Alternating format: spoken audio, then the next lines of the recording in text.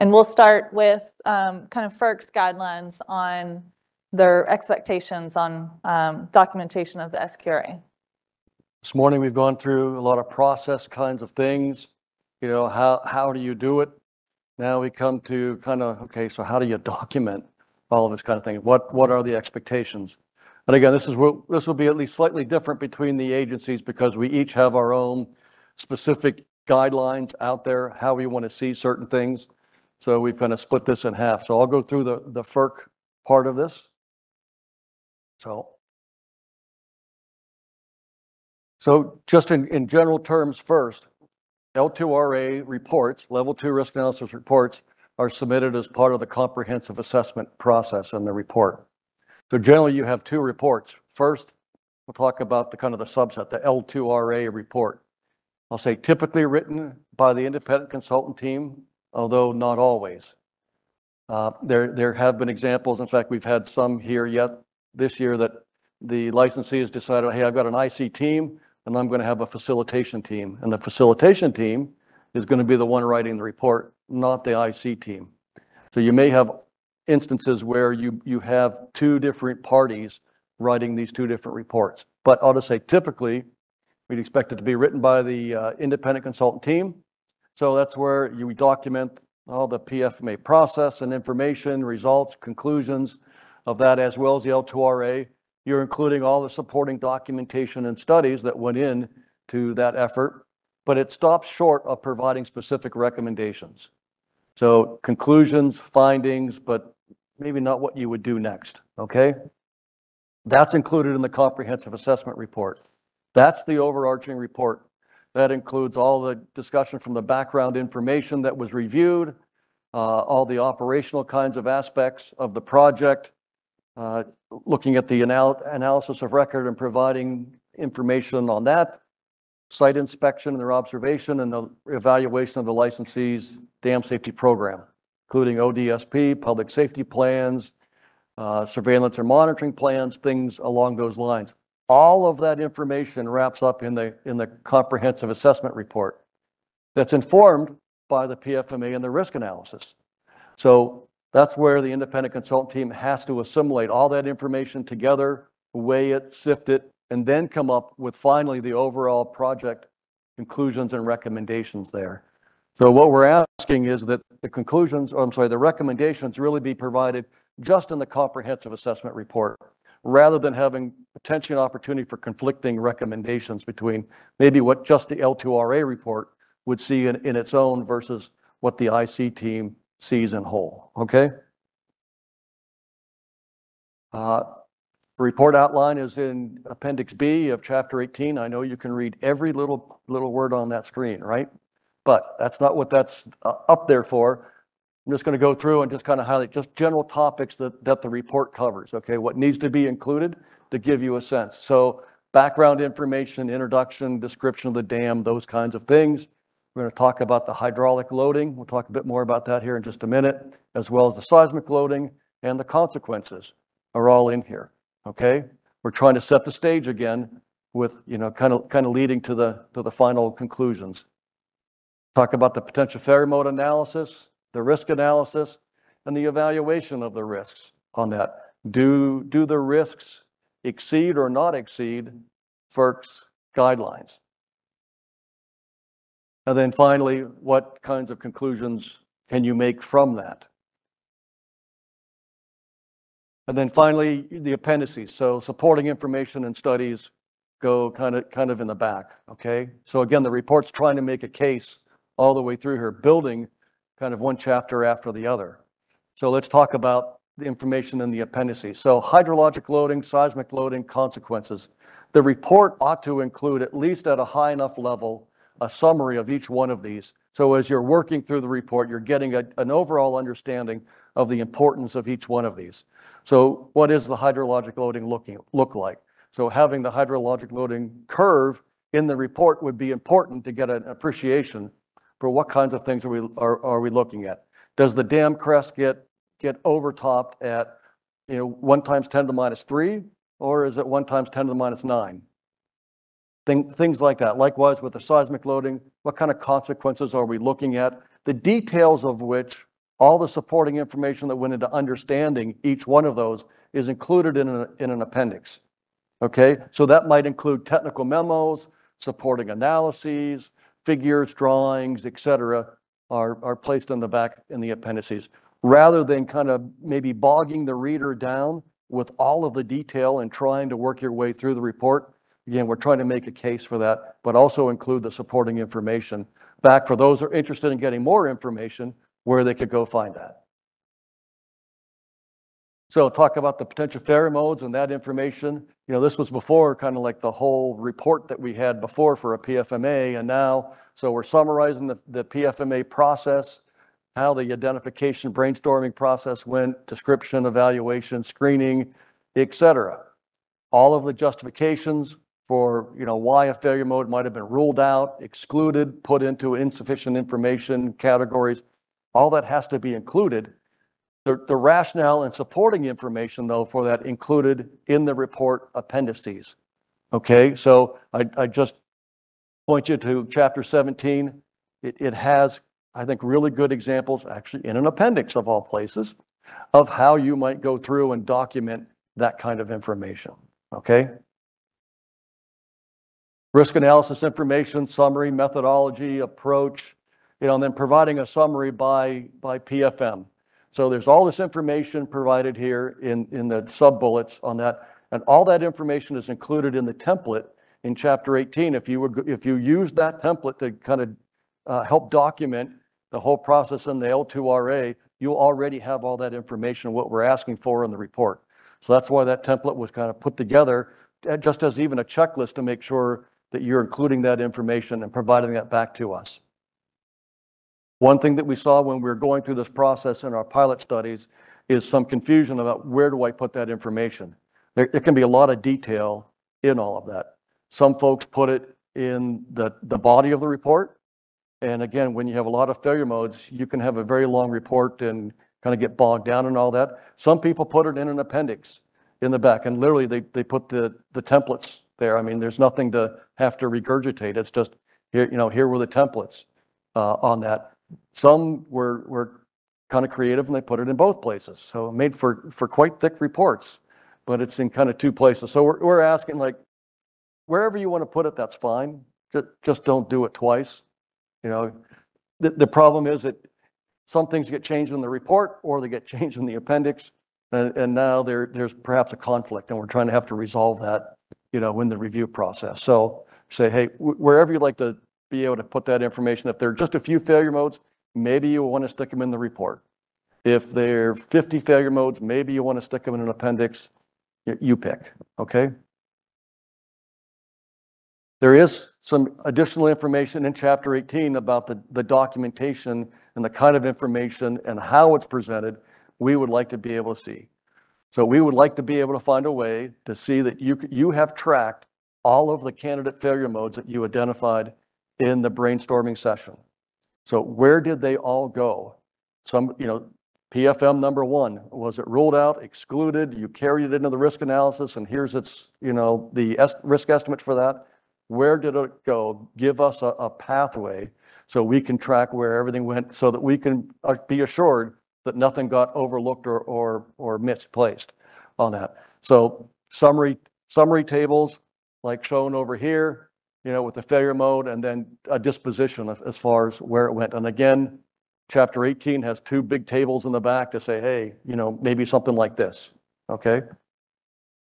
We also are looking for summary tables of, so those failure modes that did get carried into the risk analysis, what individually are their risk estimates, in the sense of what are their failure likelihoods and what are their consequences, and what were those estimates associated with that. So again, something like this would be perfectly acceptable. That particular table comes from a spreadsheet that the Army Corps of Engineers has in an Excel file on their website. It's an SQRA, I'm trying to methodology, something that is included on the RMC website, that you can generate, you know, you can enter in your failure mode and the risk, or the likelihood of failure, the consequence in bins just like this. and it'll summarize it all for you. And a lot of folks have just used that table and provided that to us. There's an advantage to that because we also ask for all the information to be included on a risk matrix. So it looks something like this. Again, on the left-hand side in its kind of cartoon form over here, now when we're doing all these estimates, we're really looking at cells, right, on a matrix on this. So these are order of magnitude cells for failure likelihood and consequences. Sometimes teams say, I can't decide on one cell, one failure likelihood category, and it might span a couple of those to be able to capture some of the, I'll say, disagreements or differences in how the team might look at things like that. But in all cases, there's a total plotted on this. So you have to be able to add all of that up to be able to come up with what the total is. So the table on the right does the same thing. It's the exact same spreadsheet table that's on the RMC website, and summarizing all the failure modes will automatically plot all of these for you as well. So again, rather than having these order of magnitude cells over here, they're just represented by dots. So each one of those dots is the centroid, basically, of an order of magnitude box or cell around each failure mode. So, and again, totals automatically calculated for you, be able to look at that. Okay, so we want to be able to have that. It has to look like this anyway, as far as the general format, axes, number of rows, number of columns, all of that kind of stuff. We're trying to standardize this in the sense that, at least from our standpoint, our perspective, you know, once we get up to kind of equilibrium, we're going to be looking at 70 or 75 of these coming in every year. And if every consultant and licensee wants to standardize things, we're going to get cross-eyed. And from an industry standpoint, being able to kind of show these, have somebody else be able to recognize them, we feel like there's some advantages of trying, at least in the early stages, to try to standardize what these look like. So again, encourage the use of templates. You don't have to use the one in Chapter 18, but you do have to capture somehow all of that information when you're going through for each one of the failure modes here. And so we've tried to lay it out as far as the information you need for the general information of the failure mode, the descriptors, sketches to be able to put in there, supporting information, performance monitoring, evaluation factors, failure likelihood and the justification, the confidence, sources of uncertainty, to be able to capture all of that, and then all the consequence information, whether it's life safety, economic, or other consequences, to be able to put all of that kind of stuff in there. And it actually goes on to a next page that I couldn't all fit on here, but it talks about all the dam safety action plans that you might be considering. So what kinds of risk reduction measures might you be looking at? What are some opportunities for enhanced inspection, enhanced monitoring, EAP enhancements, perhaps, on all of that. So it's all captured on the templates. Again, you can color code it, you can do whatever you want to make it look fancier or whatever, but that's the kind of information that we're looking for to have submitted to us. From a risk evaluation standpoint, and we'll get into more of this in the next session, but again, in the documentation, these are the different risks that we are looking for in the level 2 risk analysis. So we're looking at incremental life safety risk, annual probability of failure, non-breach life safety risk. And again, Andy talked about all of these earlier. If there are other consequences like economic, cultural, et cetera, you know, what those risks are and evaluate those. They might be qualitative, they might be semi-quantitative. And then what we call the financial or damage state risks on that. And with all of these, you know, all these have to be congruent with the case that's being made to be able to say, these are why these risks are estimated where they are. What was driving that information? What was important and critical that the team discussed to be able to say why this risk is considered perhaps high, moderate, or low in going forward. That, Carmen?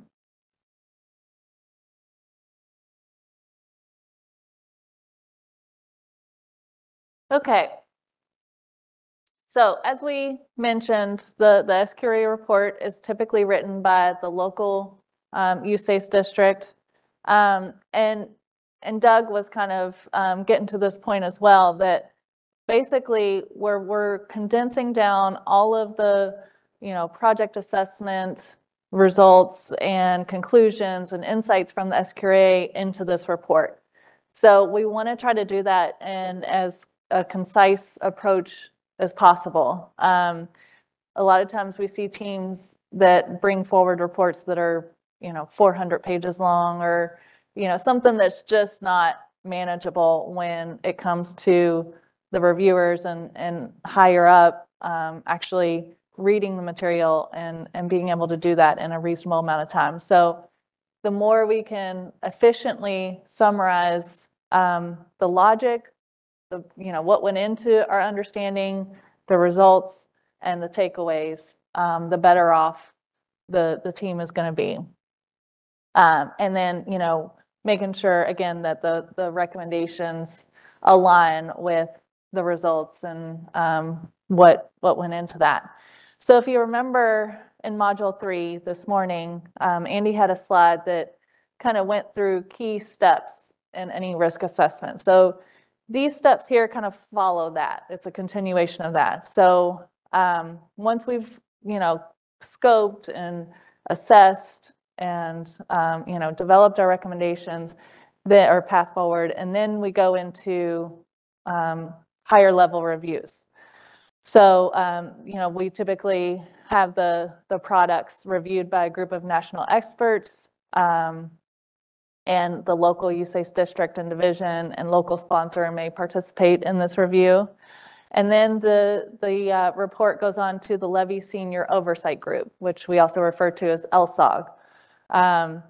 So the levy, or the LSOG, makes an official recommendation to the agency levy safety officer on the path forward coming out of that meeting. And then USACE uses the recommendation and the sponsor input to support the safety decision and how we move forward. So the LSOG briefing. This is really kind of where the rubber meets the road. The levy safety case is conveyed to the decision makers at this briefing. So making sure that we're kind of leveraging every tool we have to effectively communicate the case to those decision makers and give them the information that they need to know what decision needs to be made on the LSAC and the path forward. That's what our job is as the risk assessment team. So the LSOG presentation is probably the most high visibility product coming out of the SQRA. It's, the primary means of how we communicate the case to the decision makers. So it's really critical that the LSOG briefing is consistent with the report and the risk assessment findings and any memos that document the path forward. It's really easy to lose track, and if we go back into the report and make an update, to forget to go back to the presentation and the memos and make sure everything is consistent. But that's a really important step. And so some key questions that we need to ask ourselves before going into this briefing is, is the case made adequately for the risk estimates and the characterization? And these are also questions that our reviewers come in with in their mind. So I think approaching it from both sides really gets to the best end product.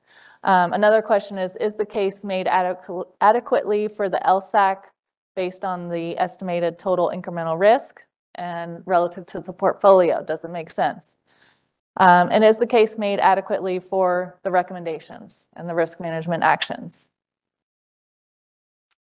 So the LSAC memorandum, that's the other piece. So you have your report, you have your LSOG briefing, and you have your LSAC memorandum.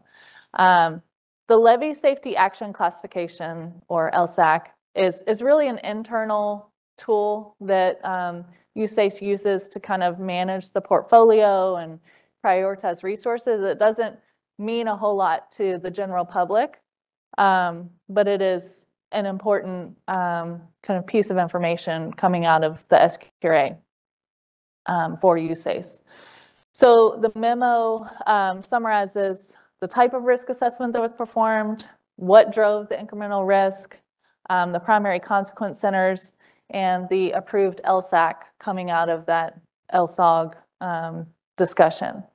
And so depending on the level of the LSAC, so LSAC 1 is our most urgent classification that gets signed directly by the headquarters LSO or levy safety officer. And then LSACs 2 through 5 would get signed by the deputy LSO. So this is our general report outline. And we've had a lot of discussion about the background chapter, the hydrologic hazards chapter, seismic hazards chapter, consequences, all those chapters that you prepare in advance of the SQRA. So this is kind of how those get sequenced within the report. So then that kind of boils down to your chapter 7, which is your risk assessment chapter. And this is really a really important chapter. And this is where, you're conveying to the reviewers and the decision makers what the team's logic was and how they got to the specific risk characterizations they did for each of the risk driving failure modes. So making sure that it's, kind of there aren't any holes in the logic and aren't any loops left open is important. So then all of that gets rolled up into chapter 1 and the executive summary. So again, that's a higher visibility part of the report that the LSOG members will review. Realistically, your higher level decision makers do not have time to read the report in its entirety for every project that comes through. So we have to be able to condense that down into a summary that still gives them the information they need to have a clear understanding of the risk drivers and the path forward. And so that's where that chapter 1 and executive summary come into play. And then let's see. So in terms of on-site report preparation, the more, like we've stressed the importance of note-taking and documenting that discussion while you're there in the room. The more you can do that and the more you can come out of that week with some of those report sections written, the better off you're going to be. And so there's different tools that you can use to do that. Microsoft OneNote is a really good tool. It allows all the team members to be in the same file at the same time. And so multiple people can be contributing notes and snapshots and snippets that are pulled up during the discussion that you want to have to refer back to when you go to finalize the report. So that's a good option. Google Earth, a lot of teams have used just geo-referencing, boring logs or performance observations and helping everybody get calibrated to where it's all oriented is really helpful. And then using tools like WebEx in the actual SQRA sessions so that everybody can be looking at the same screen and sharing things digitally. Okay, any questions on documentation, either on the FERC side or SQRA? Or, I'm sorry, levy, USACE levy side. Okay, let's go to the Socrative. There'll be a few questions on documentation. All right, the first question is a true or false question. The primary difference between the L2RA report and the comprehensive assessment report is that the comprehensive assessment report provides recommendations. That answer is true, and 88% of you got that correct. Second question is also true or false. The outline for the L2RA report can be found in Appendix 18B of Chapter 18 from the FERC Engineering Guidelines for the Evaluation of Hydropower Projects. 93% of you answered true, and that is correct. The final question is, what are the three primary mechanisms that USACE uses to document and communicate the results of the SQRA? 100% of you answered correctly with 1 SQRA report, 2 LSOG briefing, and 3 LSAC memorandum. Good job, everyone.